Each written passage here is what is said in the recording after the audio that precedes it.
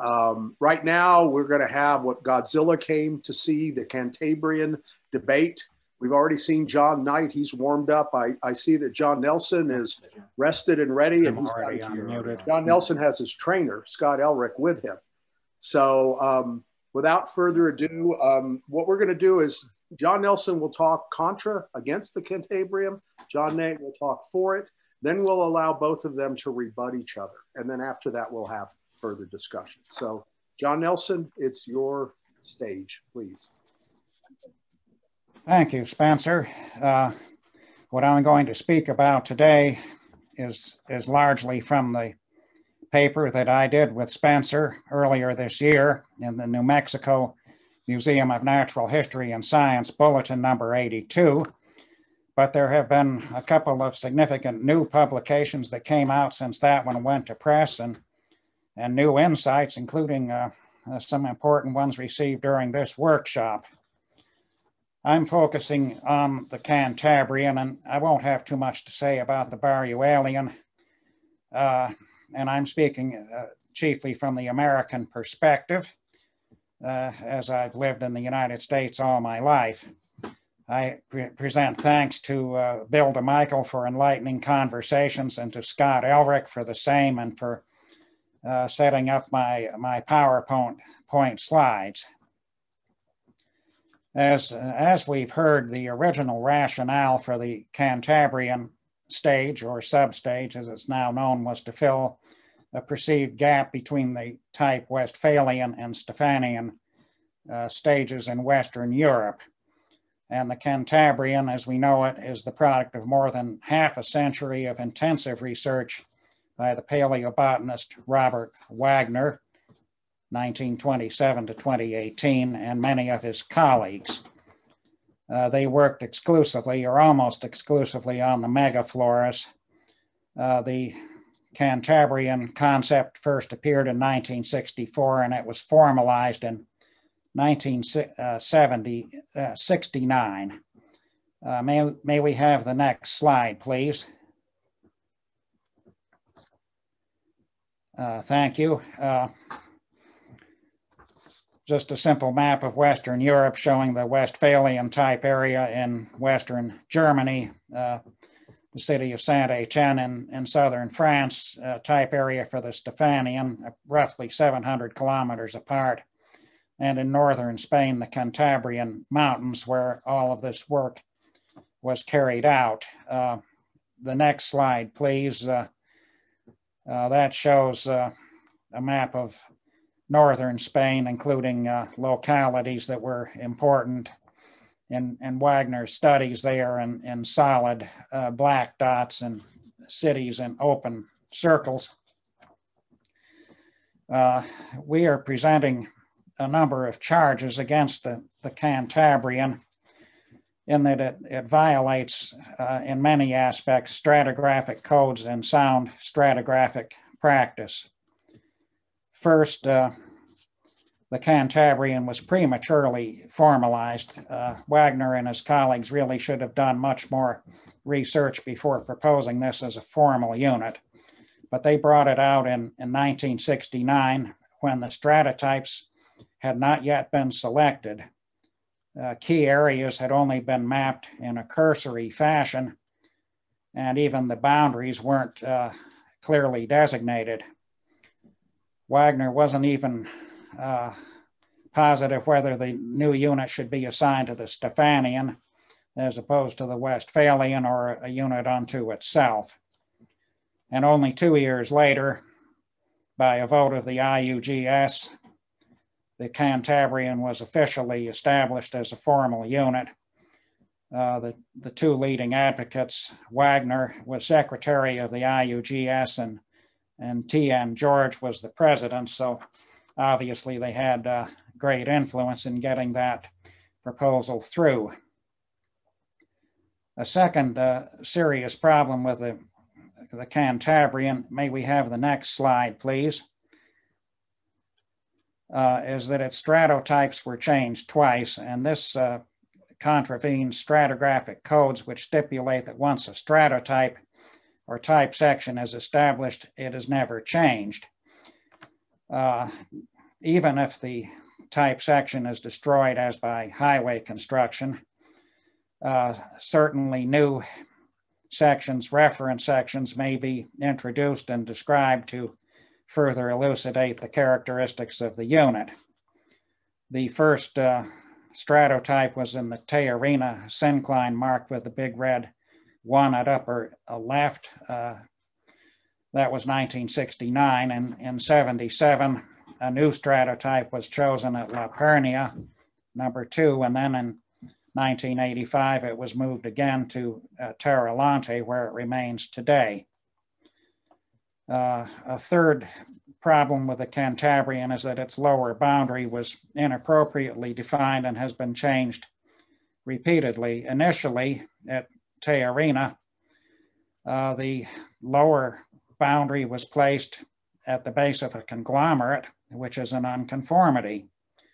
Wasn't the whole rationale of the Cantabrian to describe a section that lacked unconformities? This was said to be one of the few regions in the world having continuous sedimentation across the Westphalian-Stephanian boundary. In 1977, the lower contact was redefined to the base of the Lorez limestone at La Pernia. This is a marine unit, the Lorez limestone, although there was very little said about its fossils, and which key fossils were used in the definition. But why is a lithologic boundary used as the boundary of a time unit?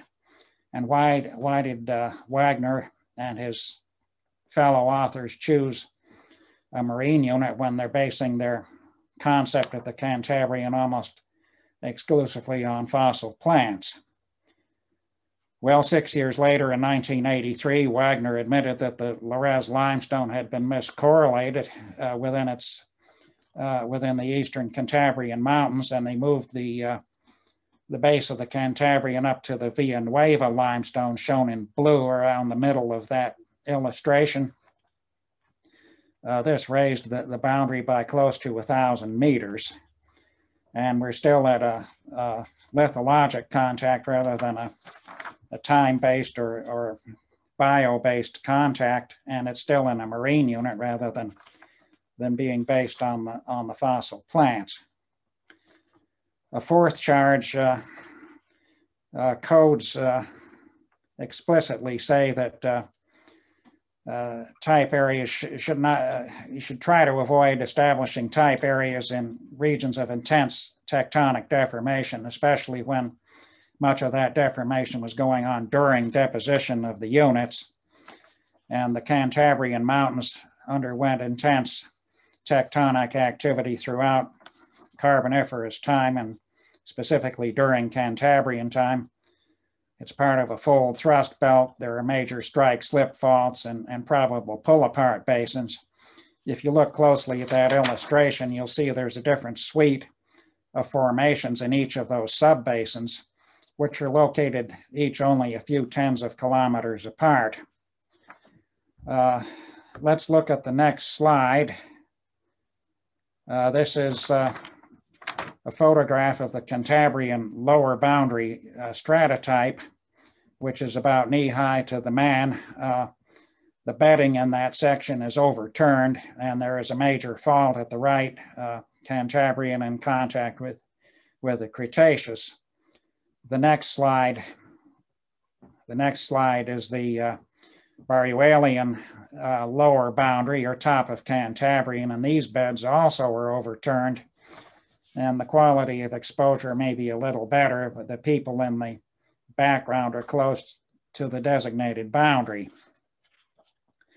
There are extensive marine rocks in the Cantabrian mountains, close by with the rocks that contain plant fossils.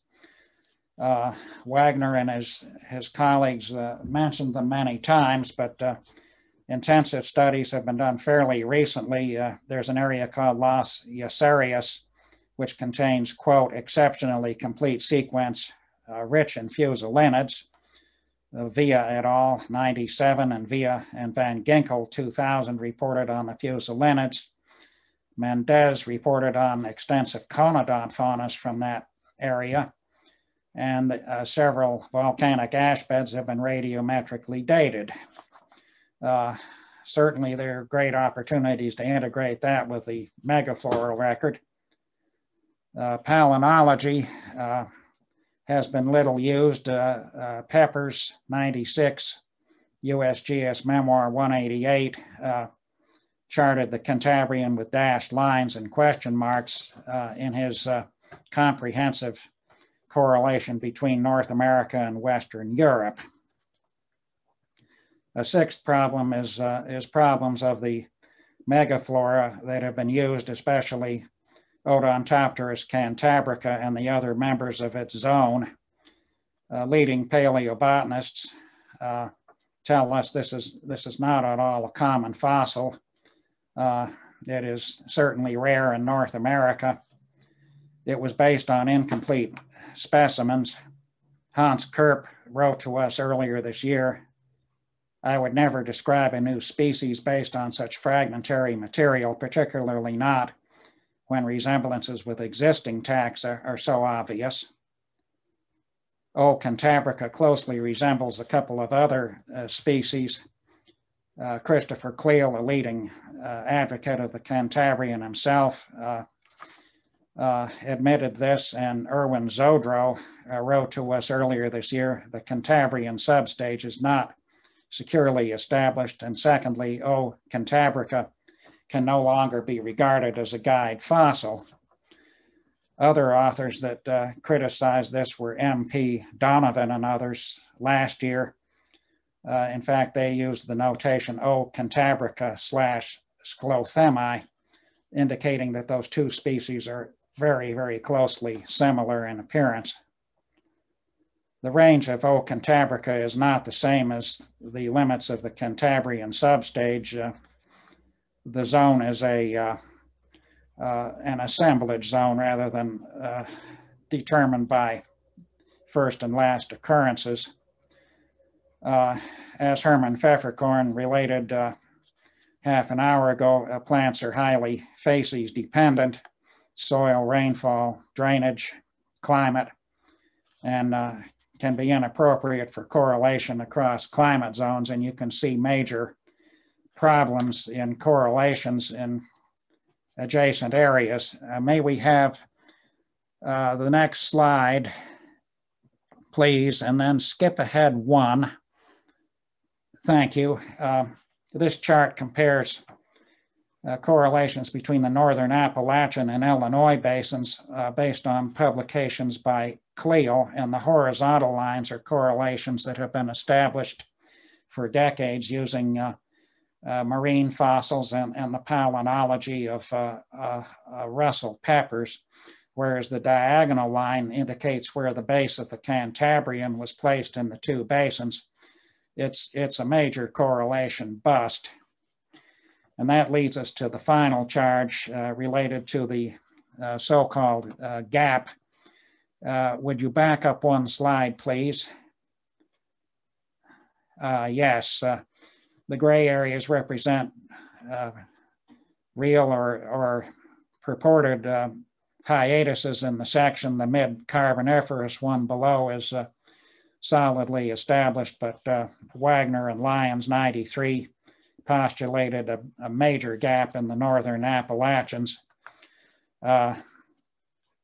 It's amazing such a gap, if it existed, was never brought to light during 150 years of intensive geologic study, mineral exploration, coal test boring, and so on. Although there has been modest tectonic activity in the Illinois and mid-continent basins, there are no unconformities corresponding with this Cantabrian gap. And as we heard yesterday from Phil Heckel, all of the major cyclothems are represented in the mid-continent Illinois and Appalachian basins. And I won't dwell too long on Besly and Cleal. We heard about earlier their very recent study, which also uses long continuous cores found no major hiatus between Westphalian and Stephanian in a large area, including English Midlands, Ireland, North Sea, Germany, Netherlands, and maritime Canada, partly undermining the original rationale for the Cantabrian. In closing, we fully acknowledge that research in the Cantabrian mountains is valuable. It's an intricate and highly detailed series of studies, and after 50 years, certainly some big progress is being made. We have radiometric dates, and the marine record is being brought to the fore much more.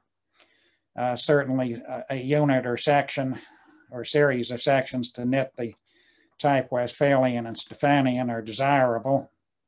It would be extremely valuable to have more reference sections in slightly deformed areas, perhaps some of those long cores from northern England, tighten up the boundaries and zonation, and get things nailed down a little better. So perhaps the Cantabrian can be salvaged, but I think there's still quite a bit of work and questions to be answered. Thank you very much. All right, thank you, John. And we'll just go right into the other John. John Knight, it's your turn, please. Okay, right. Well, I'm rather surprised to be going back to topics we discussed 50 years ago and resolved over 30 years ago. Have I lost you? Yeah, there we go. The flaws that first of all, the Cantabrian and Barruelian substages are integral parts of the West European framework. The flaws that may be attributed to these substages will be applicable to all the other chronostratigraphic units of the West European system.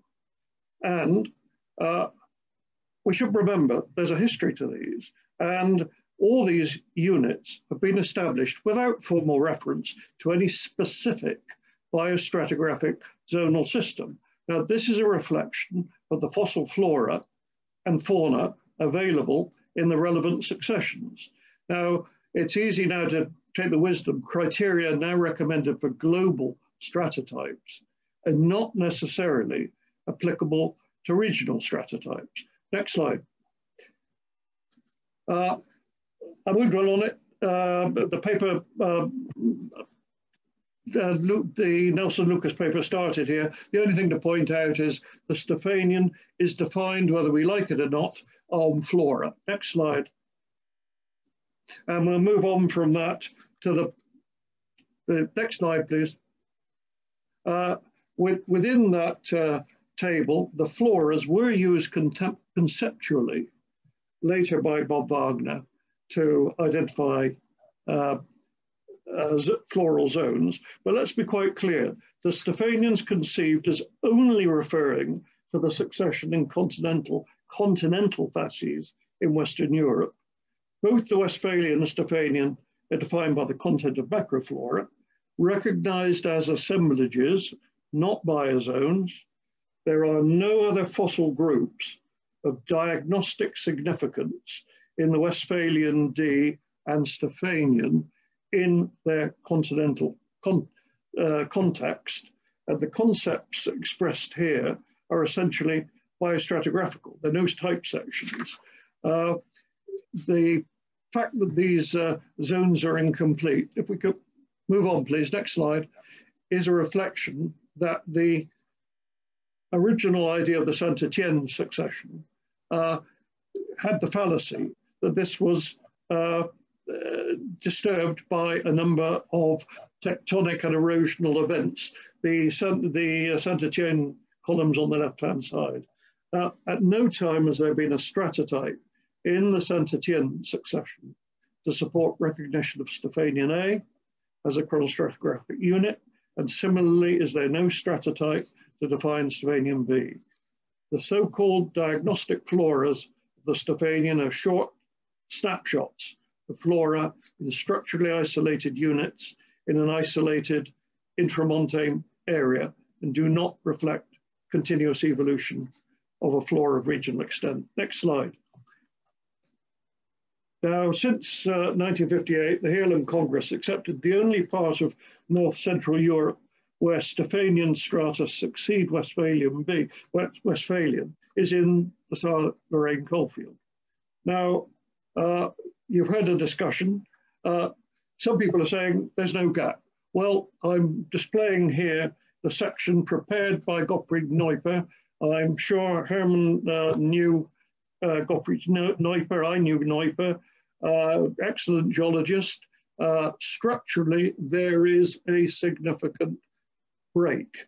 Now, whether the time is as much as has been claimed, that may be open to discussion. Certainly the German workers at that time were prepared to go along with a recognition of a significant gap. Now, I'm pretty certain that Cleal, I haven't spoken to him in the last 12 months, but I'm pretty certain that he has not gone back on his recognition of a 3 million year gap, as understood, between the Holtz conglomerate and the youngest strata of the underlying Westphalian. Now, the other point was that this was rejected as a potential area for a stratotype, not only because of the tectonic gap, it was exposure and also the fact that this is an intramontane succession. Another, similar to the Saar-Nahe, it offers very little correlation potential, and the suggestion was made that this should be sought elsewhere. Next slide, please. Next slide. You make a comment on Borisma's comment. Well, look, in effect, the alternatives that we're looking at is let's put a line through the middle and make any of these units, let's stretch them out a bit, and that will solve the problem. Well, okay, if that's the biostratigraphical position, but as a chronostratigraphic result, that cannot be. We're changing the intent and definition of the units on either side. Now, during the 60s and 70s, the successions in northwest Spain were identified by numerous workers as the location where a more or less continuous sedimentary succession covers the interval mid-Westphalian to Upper Stephanian, otherwise not represented in Europe. Now, for example, this was the conclusion of the 1977 Subcommission, working group on Westphalian D, led by Jean-Pierre Lavenne. Next section, please. Now, Wagner proposed the Cantabrian substage. This was a proposal. It was never other than a proposal. It was published in conjunction with the formal proposal paper in continuous pagination in the Congress volume. The difference, the apparent boundary was fixed on difference in flora. The proposal was that the base should be taken at the base of the finding upward cycle conglomerate, which culminated at the first occurrence of a flora of clear Stephanian aspect. John, I'm sorry, you haven't read your paper. You've got that wrong. If you're going to criticize Wagner, please read the references and get it right. It was not the unconformity. It's very clear in English if you want to read it. We might here also note the proposal was never submitted to the subcommission for voting, and please note the position of the Barranquito Marine Formation. Next slide, please. Now, this is where we are at the moment. I'm sorry it's rather small, but it's entirely timescale based. The sections covering the Westphalian-Stephanian interface, the center of the chart, are all in the North Palentia Basin. Now, this is a paralletic basin of mixed marine and terrigenous deposits located on the northeastern margin of the Paleotethys Ocean. We can note that with respect to contemporary deposits, recognizing what is now mid and western North America, these are separated by a major mountain chain. Agreed that as mapping went on, it was clear that the Tejerina section was not ideal, largely because it was found that there were much longer sections above and below this. Now, the proposal was developed to redefine the base in the Via Nueva Marine Formation. This is the only change of definition of the base of the Cantabrian that has taken place. Now, next slide, please. Next slide. Go back, please. We're running out of time. We now have absolute dates on tonsteins closely related to the type sections, the base of the, or top of the Cantabrian marked by the base of the Barruelian, 305 million years, another section on the, say, Sabero type, another tonstein on the Sabero type section, 303.6 million years, makes the top of the Barruelian about 300 million years. We can, and these are pretty secure chemical abrasion dates. Now, next section, next slide, please. I'll slip over this one. It is a long section, whether you like it or not, but okay, next section again. Next slide again, yeah. To suggest that these successions are not well characterized is a misrepresentation. There has been detailed studies of fusulinids. Van Ginkel has certainly found proterocytes in the Brachiosera formation. The bivalves, brachiopods, palynomorphs have all been studied in detail. So, you know, it's there if one looks for it. Next section, please. Next slide, please. I won't comment again. It's a long section. Do note the Rio Rubagon is actually the type section of the Brachiosera formation, which is a major part of the Cantabrian construct. And this has been reported in detail on its faunas. Next slide, please. Now, there have been plenty of visits, and people who've been part of this meeting have looked at conodonts in the Brachiosera formation. I don't have time to stop and discuss it further, but we maybe get some comment from them later. Next slide, please. Next slide, that's it. This summarizes the steps of the proposal discussion. The point is, this meets the requirements of the subcommission at that time. Now, next slide, please. It's ludicrous, facile even, to suggest a legalistic argument that approval in 1989 by the subcommission was somehow illegitimate. Incidentally, the old chairman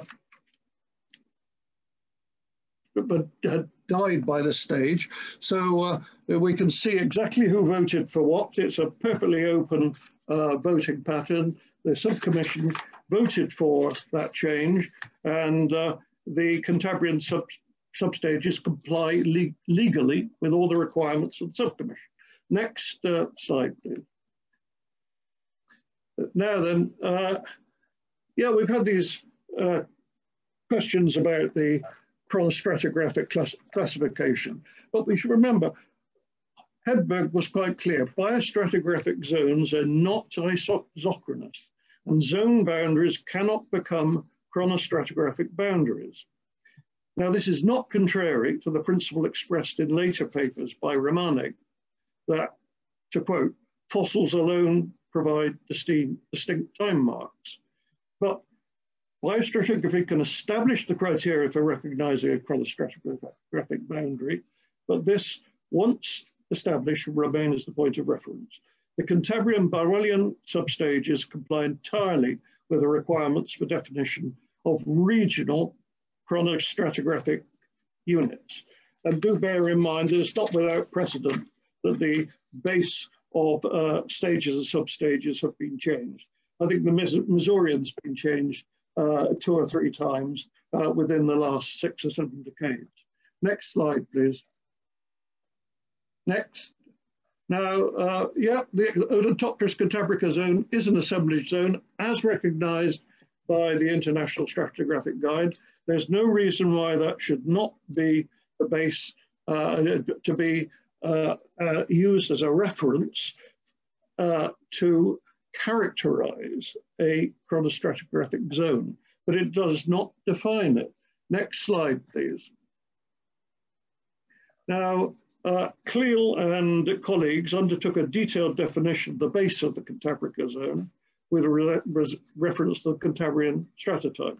They made clear they were defining the biozone and not the chronostratigraphic unit. It is a validation of the conceptual definition of the Cantabrian stage that the base of the Cantabrica zone is tightly tied to the base of the chronostratigraphic zone.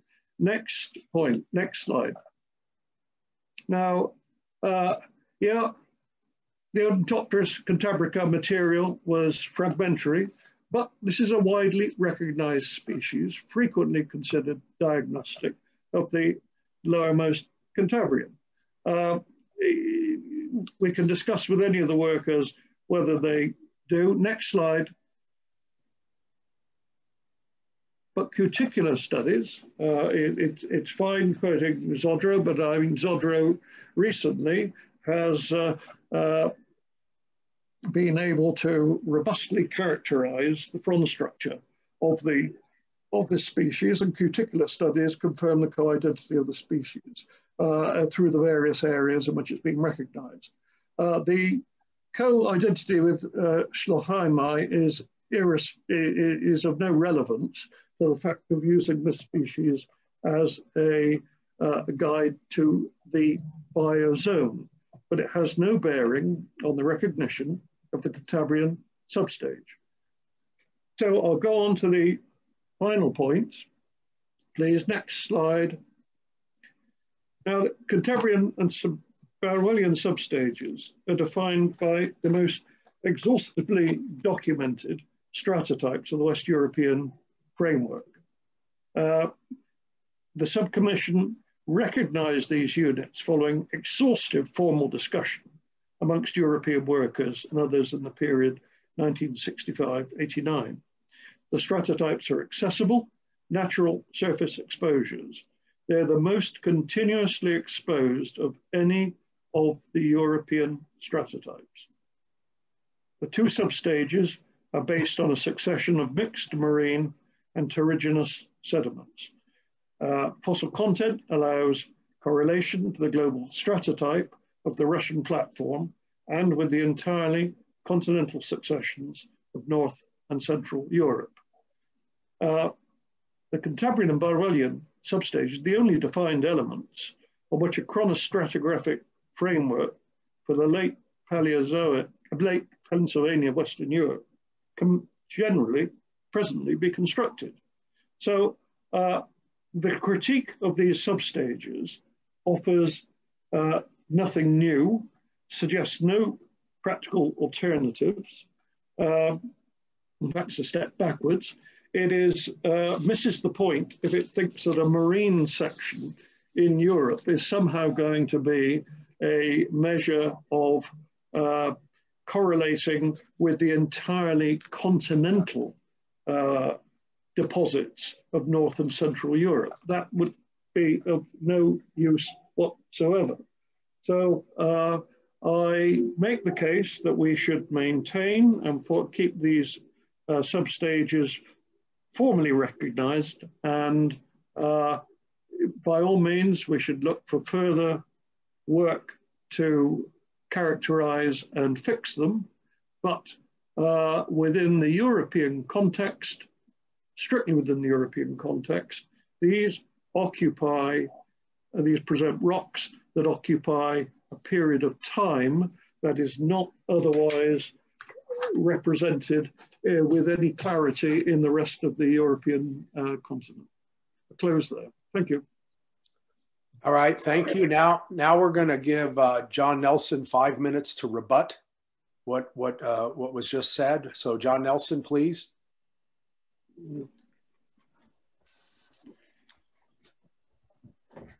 Thank you, John. I only have a few remarks. From what you have said, it's evident that there is further work that should be done in the Stephanian and Westphalian type areas as well. Their stratotypes being incomplete and not well characterized. Possibly 100+ years of coal test boring, hopefully a few of those have been preserved and could be used to better characterize both of those units and tie them into the Cantabrian.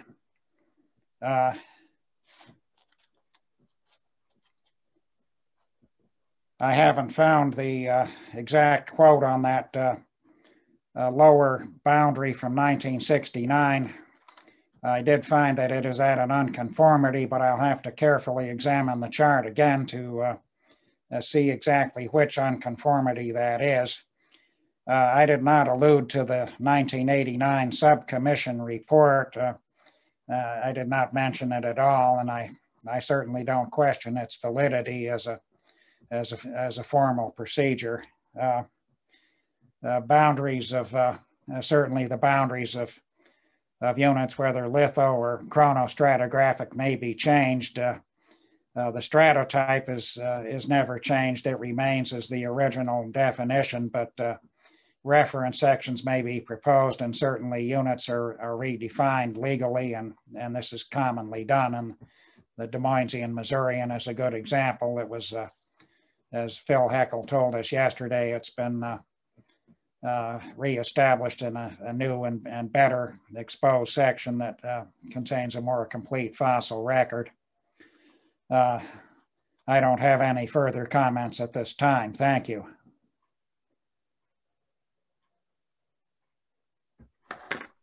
Okay, so John, you have 5 minutes to finish this up, please. Well, I understand that I think the two sort of fundamental problems here. I do recognize that Bob Wagner, I think, used his floral zones to interpret the North American succession and used them inadequately, to put it kindly. I don't believe that the floral zones have the precision or indeed the long distance correlation potential to be used for the type of interpretation that Bob made at that time. But I do stress that that is, in my view, nothing to do with the legitimacy and function of a chronostratigraphic unit defined on a stratotype in its regional area. Now, it's very much related to the region of Western Europe. Western Europe does present a whole set of problems. John was quite correct that this is a period, the Kasimovian generally, and through the Cantabrian, of a very strong tectonic events in the West European area, which is why it would be totally unsuitable as any global stratotype. But nevertheless, it's a region in which there are certain characteristics shared across the region. And the fossils that you can use and the sections you can use are constrained by what you have in that region. It would have been great to have had a succession with loads of fusulinids, conodonts interbedded with macrofossils and macroflora and other elements. Unfortunately, that is not the West European context. And coming back to what is now, everybody's quite keen to quote the recent work by Besly and Chris Cleal, do remember that they're looking at that area which was previously the Paralic area north of the Variscan origin, and subsequently suffered extensive aridification. I say that because I don't think we have any control to say whether it's dry, looking at dry floras or any cycles in it, but we're certainly extensive red beds. And I don't think there's any suggestion by Besly or Cleal that there is a succession that can be used to define the time between the Westphalian D as we used to understand it, or Asturian, through to the base of the Stephanian. And I would add another aspect to it, that the early discussions on the Westphalian D, and indeed the strata in Saar, were maintained at a time when there was a very active coal mining industry and access to underground workings, numerous boreholes. At the current time, there are very few successions, outcrops available. The suggestions of looking for a base of Westphalian D in the Lorraine area of the Saar Basin were soon dropped when the coal mining industry closed. There's nothing to see. There were some drill holes. Similarly, the Saar, I mean, Herman may wish to correct me, but there are some quarries, but generally the Saar succession is not well exposed. It was a general consensus that for this interval, northwest Spain was the place where a more or less continuous sedimentary succession would be located. And I believe that is an argument that still holds to define chronostratigraphic units within a regional context. Now, no doubt my time's about to go, but I would also say that in the context of the workshop of the last few days, there's a lot of time talking about global stratotype for the Kasimovian, which has still not been fixed. Now, the criteria for a global stratotype are pretty demanding, but it's all about correlation potential. Now, although the subcommission is very much focused on that, I know there may be an argument which says, oh, the subcommission's far too busy to get involved with regional chronostratigraphic schemes. I would turn the argument round and say, would we, all of us who work over this succession, be better if all the regional frameworks and schemes were asked to submit their structures to discussion within the subcommission context so that stratotypes can be identified and would help all of us take a bigger, wider global view of what was happening in this interval. I'll stop there because I can see Spencer's getting nervous. Yeah, Godzilla disappeared. I don't know where he went. I think he's walking to Illinois, and then he'll be on to the UK. But well, thank both of you for this tete-a-tete, this back and forth. So now we have the final discussion session. So let's begin. Any commentary, questions for John Nelson, John Knight?